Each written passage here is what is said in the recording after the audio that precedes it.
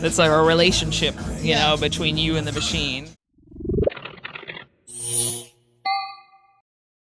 So I'm here with Lady Starlight and Bana Haffar. Maybe to start with, if you'd like to give a little brief background of what got you into synthesizers to begin with, and how long has that journey been for you and where you are now? The only reason I make techno is because of hardware synthesizers, because I attempted to start making music like on a computer, and I was like, this is not connecting with me at all. I was like, this is so boring, and it was just didn't get it. And it wasn't until I started using hardware that I'm like, oh, this is amazing. This is so fun. It was just not fun on the computer. So for me, it was just the hardware is what made the passion followed from the hardware, much like, you know, it's an instrument. So connecting, you know, since I'm making techno,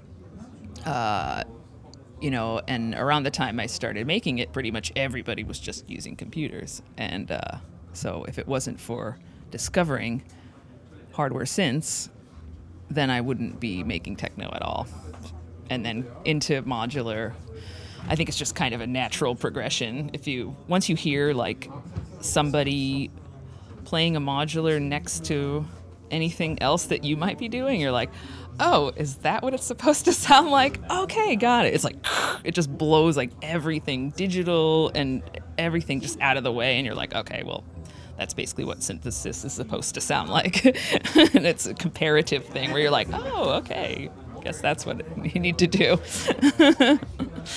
That is the truth. That is the truth. I mean, really, you have to comparatively it kind of smokes hear it. other hardware, like in terms of the sheer power coming out of a modular. If you compare it to like a laptop or like a desktop synth, like it really, just the output of a modular, because it's 10 volts compared to like a line level instrument that's like 3 to 5, like just the sheer voltage that you're pushing through a sound system is unlike anything else. Just mows, like, totally just demolishes things in its path.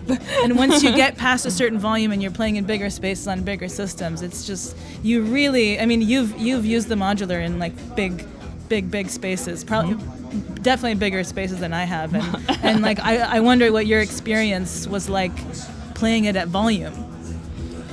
It's unbelievable. And you hear how like when you have like a proper live venue, it's problematic when you're playing in big clubs, because actually the club sound system is tuned for highly compressed audio. Yeah. So it sounds much better in a huge live music venue, and it's just like it's actually amazing how well, you have to be able to deal with, as you know, unpredictability of like, okay, well, today it's going to sound good. Now it's just sounding pretty shitty. Okay, well, that's the way it's going to sound. Let's go with that, I guess. This is the vision. But yeah, it was my, like, I played techno with Surgeon. Yeah. And we did a very bizarre, confusing show with Lady Gaga, who was one of my best friends, but we did that in a huge arena in Birmingham, and that was the first time I played next to somebody with a modular synth, and that was the moment I was like, okay, wow, that's okay, now I have to get a bunch of other gear, because the comparative thing is really what it's all about. Standing next to somebody else playing, you're like, okay. Just in terms of how like overpowering the modular. All the dynamics and how it was just unbelievable. Well, it's cool to hear your feedback, because I haven't played in spaces that big, so I can only imagine. But it's the those types, like a lot of clubs are tuned for highly compressed audio. And when you have laptops. there's a band playing, and it's like it just sounds amazing, because all those frequency ranges are like accommodated for, and it's like. Oh, but no, I'm not playing in an arena at the moment. I love the passion and the excitement behind your love for modular synths. It's a new world for me. So it's really cool to just hear how you use them. And do you have a very like specific synth that you absolutely love, or do you have a few in mind and that you use all the time as your go-to? Well, I like you were saying during your performance, I'll have like little setups that I use for a long time, and then kind of gradually kind of move to another. I focus I'm always preparing for a live performance. So for me, my studio setup is actually kind of restricted because I have this hang up about being able to recreate whatever I do in the studio live, which is a bit restricting. Yeah. I put it on myself. I'm trying to break out of that habit. So I'll generally have a very specific set of things, which is exactly the same thing that I take on the road with me. But now I'm sort of using some other stuff. I'm like, okay, this is a bit ridiculous to be like, oh, it's got to sound exactly like no, why does it have to sound that way? But, so right, I love I use to sequence everything the electron machine drum, which is one of the coldest, least character synths, but I use it as a sampler. So it's like these nasty 12-bit samples. That's how it records. So it sounds like I put other things into it, and it's just, so I have this kind of raunchy sounding 12-bit samples then with my Euro rack system, so it kind of has a bit of everything.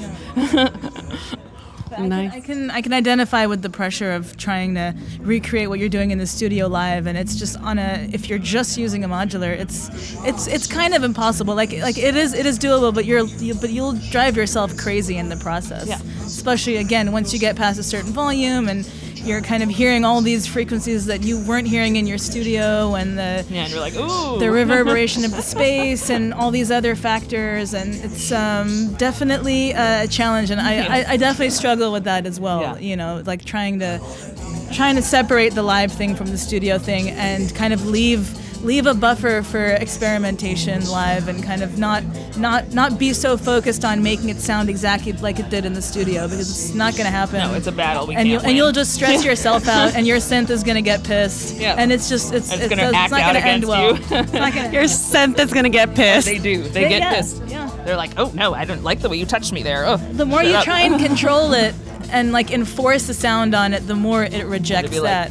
I don't think so. You have to show just my kind power. of it's just this kind of push and pull of control versus stuff. Yeah. And that's what makes it so fun, because it's you're trying to see, okay, it's a relationship, you know, between you and the machine. And I think that's really what audiences respond to when you're doing a modular performance, is that they kind of, even if they don't even know what you're doing, they still see that it's a human-machine conversation happening.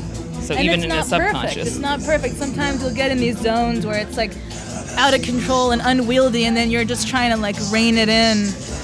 And then just for the audience to hear that process of the kind of, it's an elasticity of control. I definitely enjoy hearing that too. Yeah.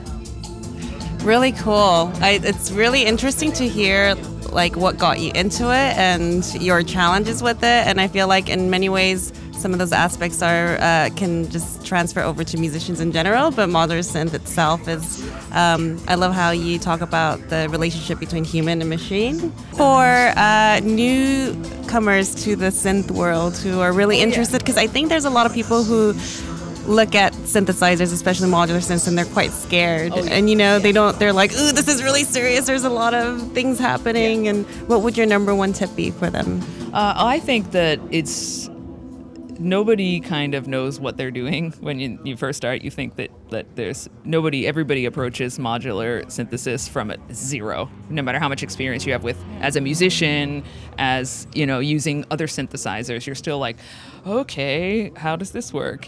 So it shouldn't be an intimidating thing. It should be a fun thing. And anybody who pretends they know everything about modular synthesis is an absolute liar. We all know nothing. We're all learning every day. We're all just responding to what's happening, and you can have these forums and stuff about, well, that's not the right way to do it. It's just ignore all that noise and just focus on what it sounds like to your ears. And focus on your personal connection with it, and don't get too caught in all the videos and the hype and the new things and I don't really watch any videos anymore, and I just try and find my personal connection. And don't be intimidated by people explaining things to you that you don't understand. So a lot of people explain very badly, and it's not you. A lot of times it's the person explaining. So that's another thing that I learned, go and kind of experience the synth by yourself, read the manual or not, and just don't be intimidated by all of the hype.